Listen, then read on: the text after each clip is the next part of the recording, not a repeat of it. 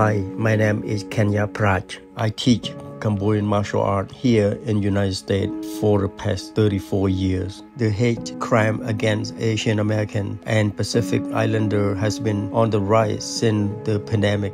Even though I know how to defend myself, I will still ask for help if any incident occur. If you can, get a good description and report it or call 911. Please do not confront them so you don't escalate the situation. Try to walk away and ask for help. Please stay safe and be aware of your surroundings. The best way to solve this problem is if we all come together as one. Report any problem we see so we can continue to keep our community safe. The more we unite, the stronger our community will become. Please be safe. We have to work together to solve this growing issue. I am Kenya Praj and thank you.